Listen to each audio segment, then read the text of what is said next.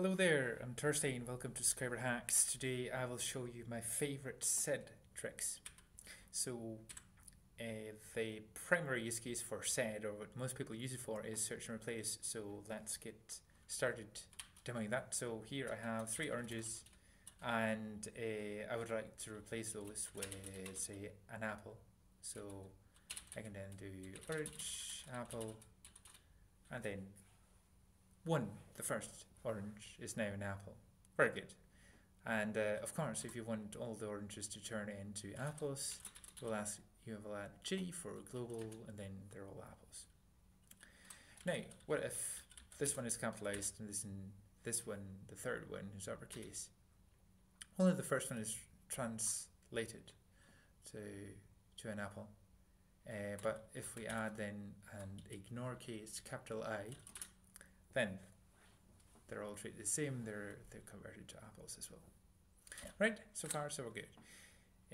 So this is how to search replace 1. There you see at the end here we don't have a J, and with a J everything, all the hits on the same line are replaced. Now sed is pretty good for searching as well. So remember grep, right?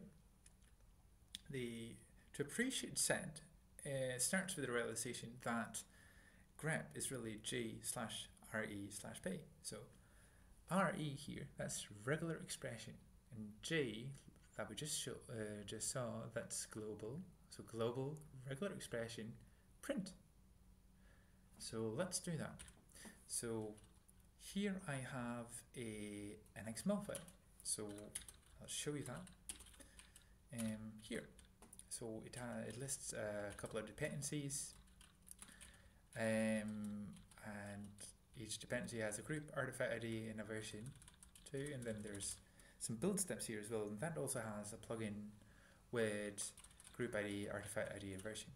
Right. So let's say that I would like to list everything that has to do with version.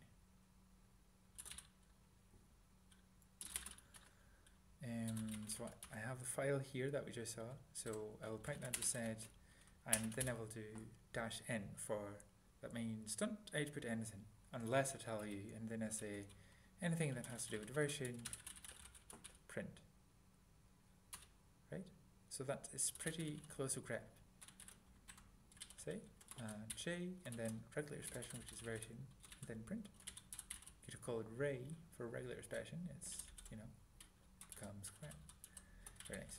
So things have moved on a bit from the ED editor where this originated. So the J is at the end rather than at the front. But apart from that, it's old stuff. Very good. So here I'm searching with sed. I use it instead of grep, and I want everything with version then printed. And that in a moment we'll see that that's very, very powerful. So here I go back to search replace, and this is more advanced.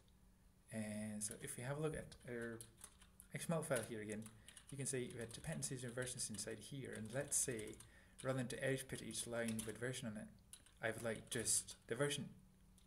Okay, so here you can see I have everything with version on the line, but I don't want the tags, right? Then I can do the following. I can do I use a different separation character. So not everyone knows this. So instead of slash that most people use, you can use something else. And I like to use a hash because most of my strings, they don't contain a hash. It's not that important. Other things you can try is like tilde. It's very seldomly there. So what I want is everything between the version tags. Then I get a group. You can recognize this from other regular expression contexts like Perl. Then you get a group number. So this is 1. You can have more than 1 as well. And then print.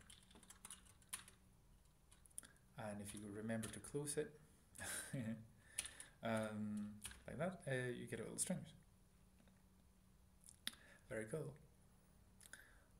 As you can see, I also get the leading white space. And if I want to remove that, I can just do like this. which means white space or space inside here. It can have other things as well. It can have a tab, but in this case, excuse me, it's a space, so just use a plus here, one or more.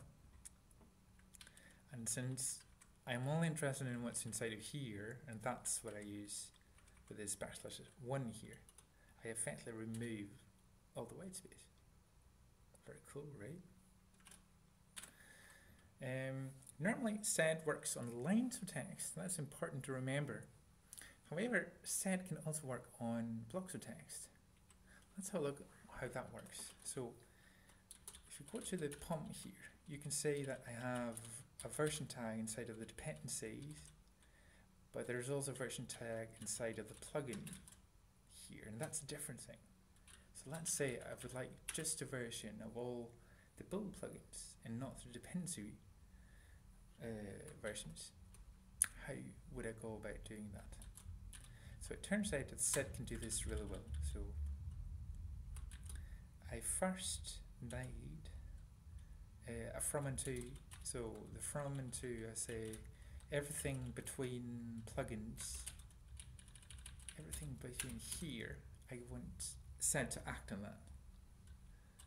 Right, so I will then do plugins, and then slash plugins, and I have to escape that. There, and then I got an open brace,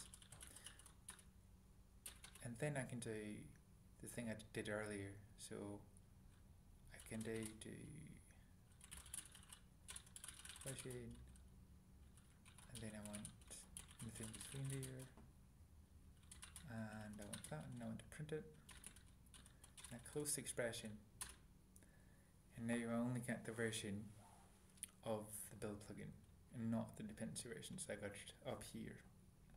Here, because I got all of them here, I only got the one which is inside of here.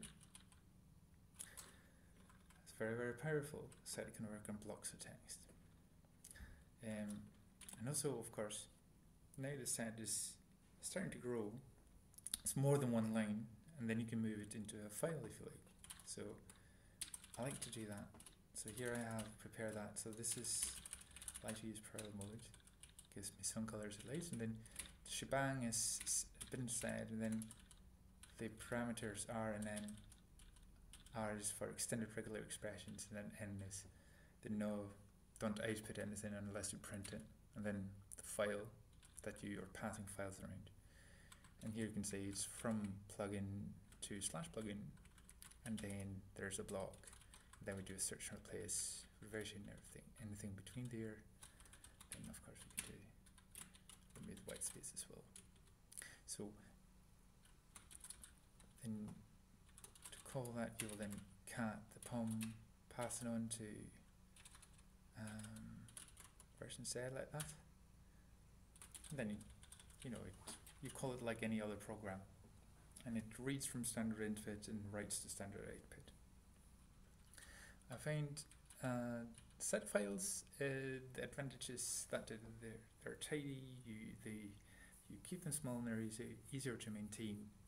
The only downside of it is that you cannot pass variables into them. So if you were to have like a version sh,